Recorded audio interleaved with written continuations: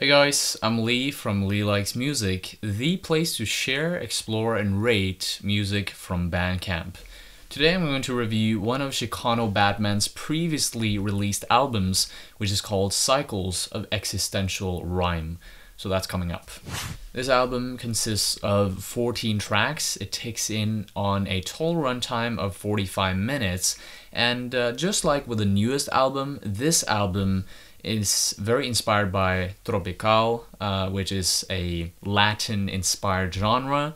They're also heavily influenced by psychedelic rock, and there's also influences of soul here as well. First of all, I want to talk about the tracks that I really liked a lot on this album. So for example, track number 8, which is called Bilbao, that is an amazing track. It has this very prominent drive, and there's a guitar solo during the intro of the song, which I really enjoy quite a lot. It is a song that is very peculiar. It invites you in, it kind of drags you in.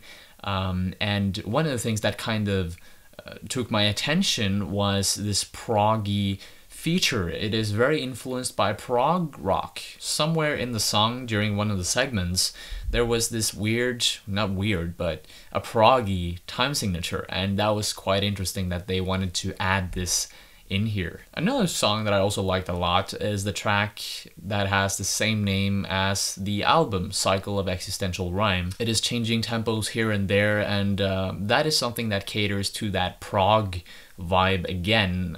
It is kind of weird, but this band is kind of mixing all kinds of different genres, and at times that is good, at times that is bad. Sometimes it feels like they are a bit incohesive, but in other tracks it is sounding very original and also quite cohesive, so it has some ups and downs. Cycles of Existential Rhyme is definitely a song that kind of nailed this, and they managed to create this very chill vibe. That is kind of the mood that I get from it. It's very chill and easy. I really like the instrumental part of the song. I like the guitar solo. Yeah, in general it has this feel-good spirit to it, and yeah, I really enjoyed that, so I'll give it a 7 out of 10. The fourth track is called Jalapeno, and I didn't really rate this as one of the songs that I like the most, but this is definitely one of the more memorable songs, and that is the reason why I might change my mind about how I want to rate it. This again is another one of those tempo changer songs. It brings a lot of unexpected melodies to the table. You know, this is a song that is very original. It is very original in terms of the structure because it's very fluid. It changes its tempo, as I told you. But what makes it less memorable is that some of these parts, some of the segments of the song feel kind of randomly put together. So in that way, it isn't really that strong. The mood that we get from this track is very light. It is almost comedic, I feel. It's very, very exciting at times. And I was going to give this song a 6 out of 10 because I felt like it was kind of weak, but after noticing that, oh, I actually still remember the melody of the song, it is sticking to me, you know, so I want to upgrade it to a 7 out of 10. Now, let's jump over to some of the songs that I didn't like off this album. For example, track number 7, which is called Fantasia. It has this calm and down-tempo feel to it, and then during the start of the song, we hear this very distorted and noisy synth coming in. We can also hear this discordant guitar. It sounds pretty weird, kind of wacky and almost whimsical. I get this lazy Sunday morning feel from the song.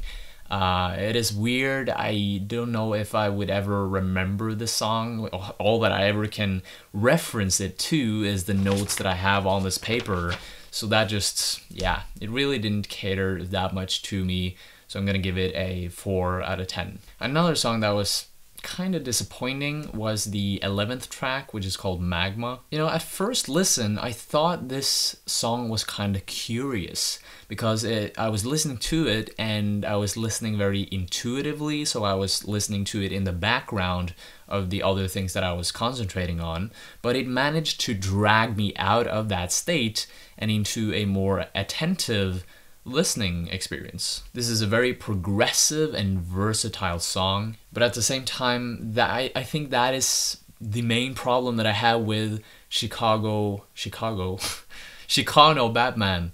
It's just too versatile. It is influenced by so many different genres. There are so many things happening. They're singing in Spanish and then English, and they're instrumental and then they're not instrumental, and it's like, what is going on? And at this point, I just felt like this was another one of those weird, very original yet weird and versatile songs that are just taking it off the limits, you know? So yeah, from this song, I got a very average listening experience at the end of the day, because I don't really remember the song. It's too versatile, too dragged out, and yeah, I'm gonna give it a 5 out of 10.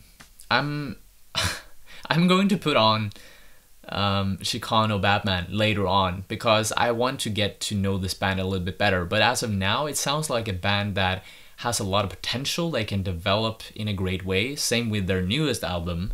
They have the potential, and they really have a unique style going, but I wonder if they can concentrate it a little bit more and make it so that, I don't know, so that I like it, so that I will like it.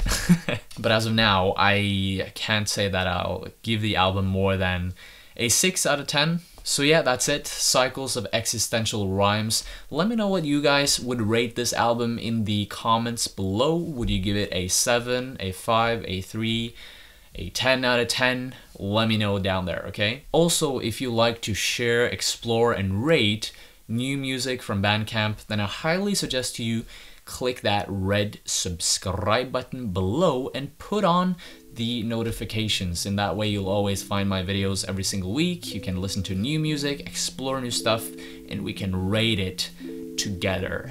Thank you so much for watching, guys. I'll see you later. Bye. Which is called Cycles. It is a song that is very peculiar. It is a song that is very peculiar. It is a song that is very peculiar. Tempo peculiar.